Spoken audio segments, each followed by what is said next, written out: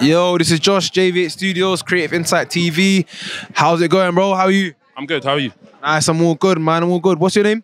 Collins. Collins. How did you find the show? It was amazing, man. To see the growth from the first show I came to versus now, production, live band. Epic.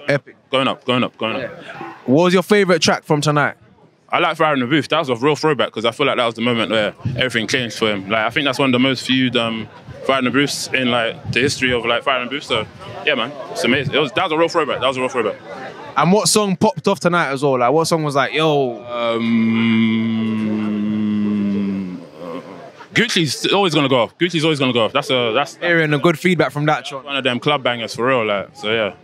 Hey, nice, man. Well, bruv, would you come again next year? Yeah? Of course. Like one day I'm gonna go like to the European shows and just see what the vibes are like there. So yeah.